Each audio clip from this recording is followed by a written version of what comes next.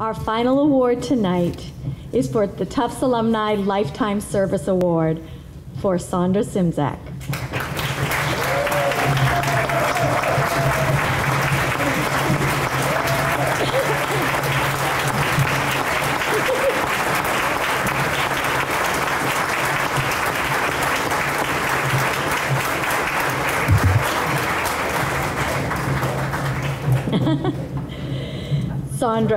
Sondra Szymczak, Jackson, 1959.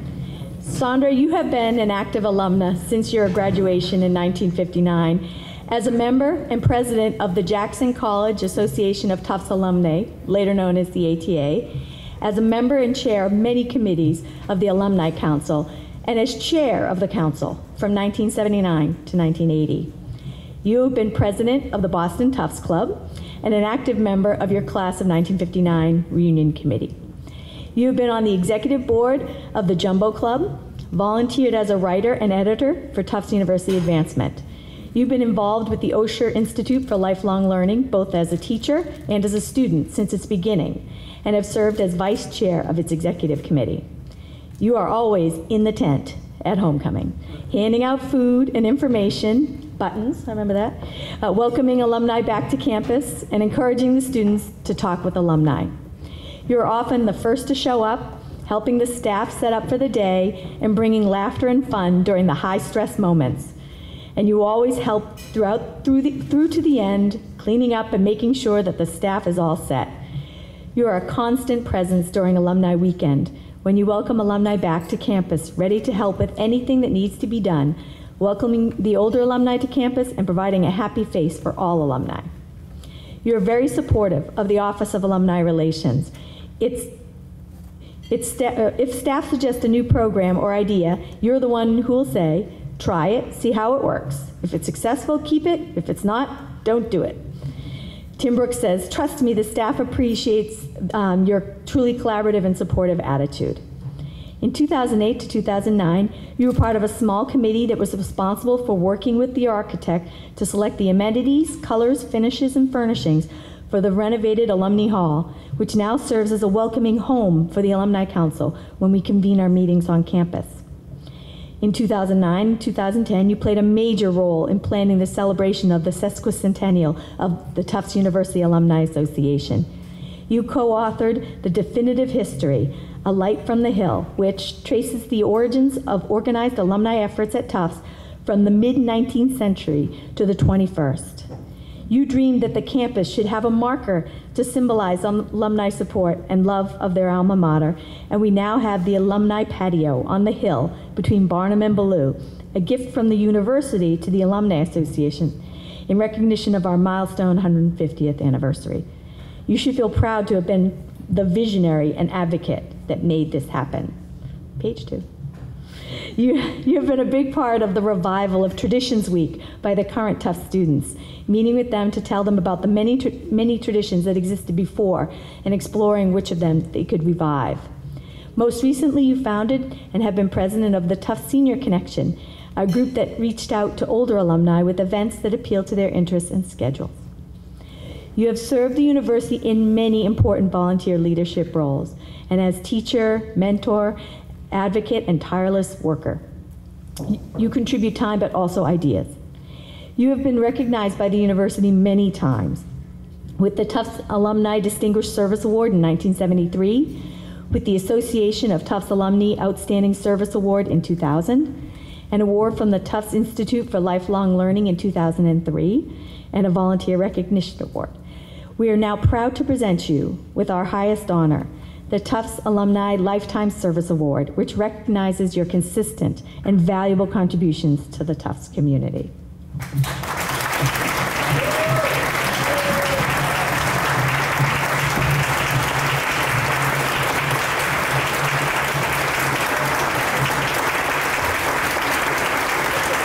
Please sit down. It's already past my bedtime. Receiving this Lifetime Service Award has a serious downside for me. First, I feel very old tonight. And second, it's hard to put 50 years of service into the 3 minutes I was told tonight that I had, and I'm going to talk for more than that because I'm the last one up here. Since I received that phone call from Betty Hinckley, my first response was to refuse the award because I don't think I'm done yet. I don't plan to die tomorrow, and I do plan to continue. Good, because I plan to stay. As I said earlier, I've seen 6 presidents now, counting Tony, and I've been advising and being a pain in the neck to all 5 before him, and you can count on more from me, Tony. When I've had time now to think about what I was going to say tonight, and everybody that I want to thank, except for a few people at this table, are no longer with us, because after all, I started 50 years ago. When we revamped the Alumni Awards program several years ago, this award in our mind was called the John Baronian Award. And if you knew John Baronian, you know why. Baronian did it all. He was TUAA president, he was a co-founder of the Jumbo Club, he was an alumni trustee, which is a major deal, and Mr. Tufts to everybody who knew him. He loved this place, he led by example, and he knew absolutely everybody. And what I envy the most is he parks his car wherever he wanted and never got a ticket. Now, I want to know how that works, because I want that deal. Thank you, John, for everything, and there'll never be another you, never. Next, I want to thank the ladies of the Jackson College Association of Tufts Alumni. I became active with JCATA when my classmate and good friend Maureen Golden joined their executive board. She chaired the Holly Ball her first year, and I got to help. The ball was the major fundraiser for scholarship and absolutely had to succeed. We were not allowed to fail. It was a festive party held in Alumni Hall with food and music and fruit punch.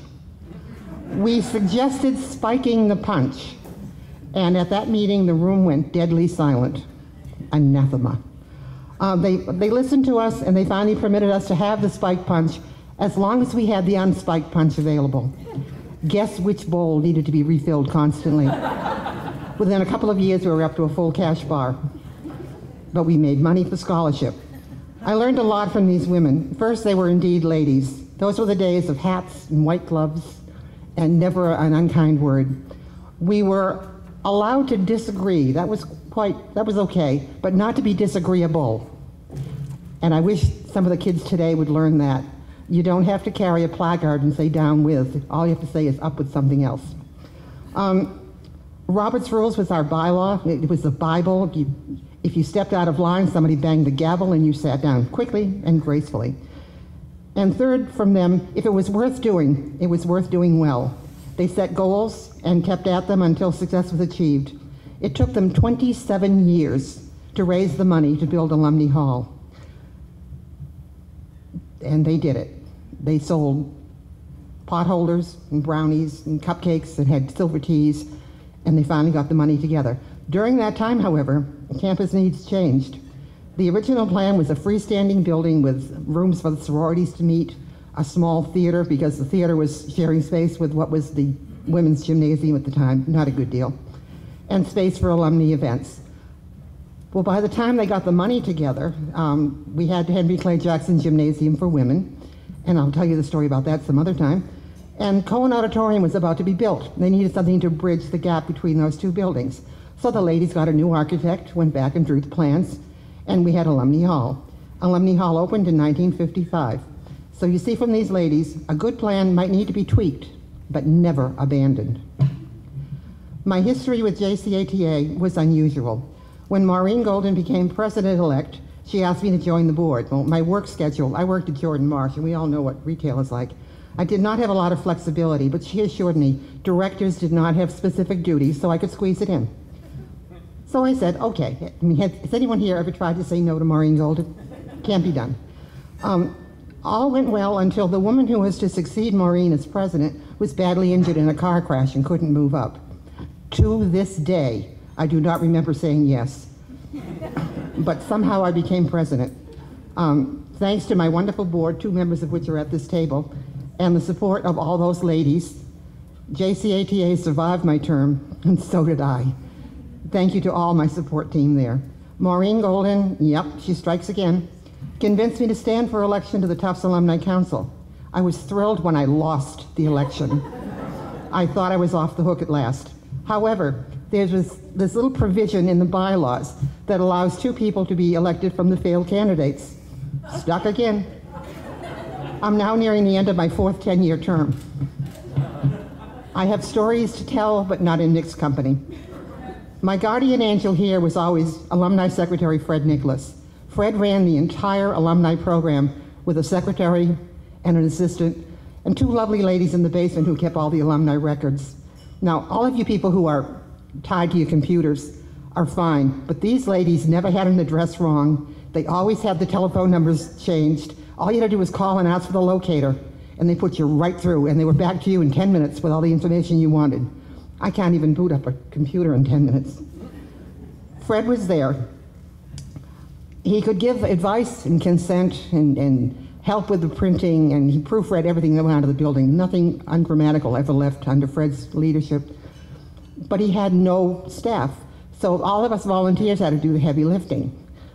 So that meant Fred could reserve a room for us on campus, but we had to hire the band, get the caterer, do the decorating, get the flowers, yada, yada, yada. It was a lot of work for people who were doing it on their own time, but fortunately we had a lot of stay-at-home mothers then. I don't think we could do it now. They had time during the day when the kids were in school to make the phone calls and make the contacts, and that's what made the whole thing work. But as I said, Fred was there for advice, but you had to ask for the advice. He never came forward with anything unless you said, gee, Fred, I'm having a problem with this. What do I do now? And he would say, well, in the past we have, but you might want to think about. And then again, there's also. So you had like 3 choices to go to. I knew Tufts was not a rich school, still isn't by any standard. But I didn't know how bad off we were, actually, until I became chair of the council, which at the time was the power position because the president was doing the social stuff and the chair was doing the business stuff. And then we got sick of that nonsense a few years ago and combined the 2 jobs. You're welcome. As chair of the council, I got to go to all the executive committee meetings of the Board of Trustees. And there's another tale to be told at some time. Our president then was Jean Mayer. Now, we all know Jean Mayer had a vision, and Tufts had no money. Putting those 2 things together meant we got the veterinary school and the Friedman School of Nutrition with no cost to us because he knew where all the bodies were buried out there in the world, and he went out there and found the money to do it. However, the trustees were not all that trusting. They would sit at the luncheon table at the medical school. Our chairman of the board was a doctor and a teacher at the medical school, and they would go white. You'd think they were bleeding to death internally. Because he would say, but we can do this. And we would say, okay, we can try that. We'll give it a chance. We were barely ahead of bankruptcy at that point. 1 bad semester might have put us under. But, you know, John knew what he wanted, and he did it. So thank you, John, for your vision. And thanks to Fred for the support, the advice, and a shoulder to cry on when I really needed it. Now to my current project, the Tufts Senior Connection. Karen McCallie from the Office of Alumni Relations. Karen, are you still back there? Stand up, please.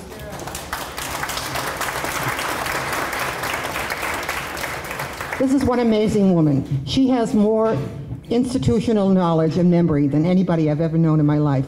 If you talk to her once on the telephone, next time you call, she calls you by name. If she meets you once, the next time she meets you, she knows all about your family history, your children, what schools they're going to, even what your pet's name is. And by the way, Olivia says hello. That's my cat.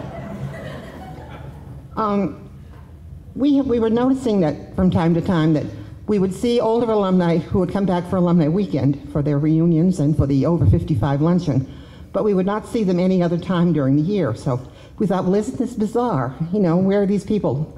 So we started asking them, why aren't you coming back to Tufts functions? And we got basically 3 answers. First, they didn't want to drive at night. Oh yeah, I don't either, you know. Second, they were generally the oldest people in the room by at least 20 years, and that was awkward, you know. So they weren't coming back. And third, since programs tend to repeat, there was a case of been there, heard that, don't want to do it again.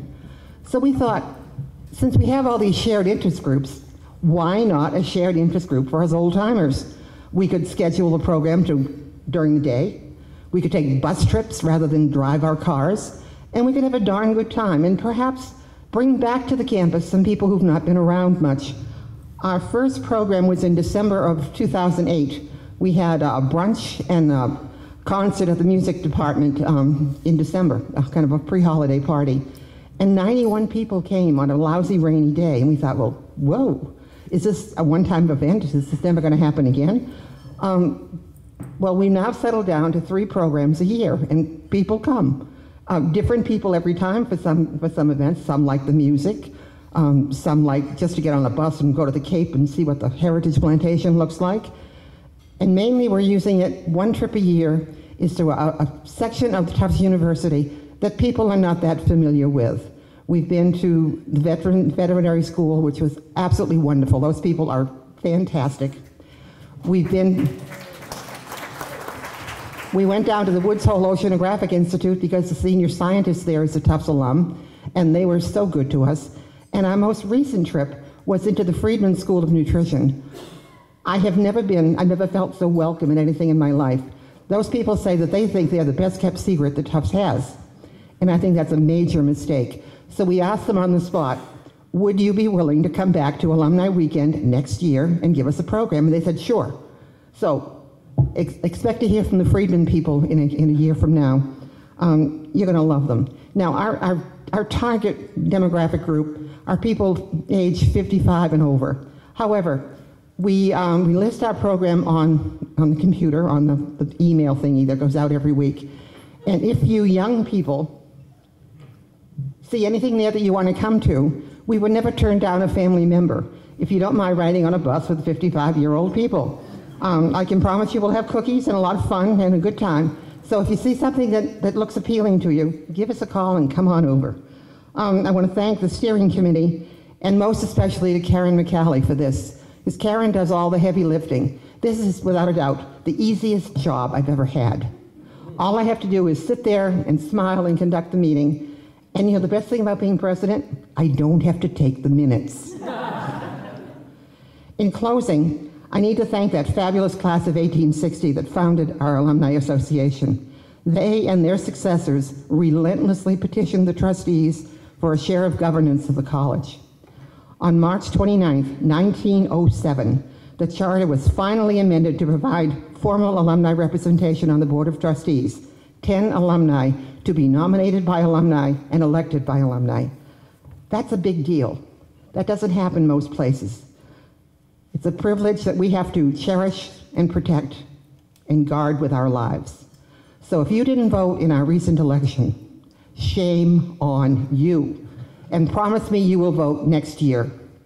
Also, if you know somebody who ought to be an alumni trustee, we'd like to know that too. I have 3 things more I want to say. Next week, we're having Tuftonia's Day here on the campus on Friday, April 27th from 6 to 9. Tuftonia's Day was a made-up holiday that Ron Bryn thought about. I mean, Ron always loved to party. And this used to be run by the alumni office. It's now run by the students, and it's a whole different ball of wax, but it's fun. So from 6 to 9, we'll be on Fletcher Field.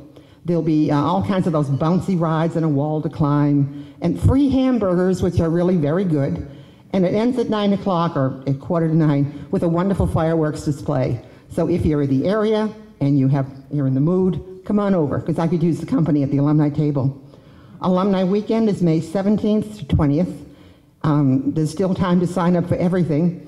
If you want to go to Pops, I'd say call Karen tomorrow, because those seats will be being parceled out very soon. And here's a scary one. Homecoming is very early this year, so mark September 29th on your calendar and join us under the big tent for, again, more free food, because we know students like free food, and so do we. And all kinds of fun, all kinds of teams are playing games. The football team, you know, but the soccer teams are usually very good. If you want to see a team that can win, go watch a soccer match. We also have a cookie decorating booth that the students like. I think these kids have never seen a kitchen in their lives, because putting frosting on a cookie that's shaped like Jumbo the elephant is such a big deal to them that I think, well, it's simple enough to do. I'll just bring more frosting next year. So I fully expect to see you all at Tuftonia's Day, at Alumni Weekend, and at Homecoming. I thank the association for this award, I think. And I'm not done yet, folks.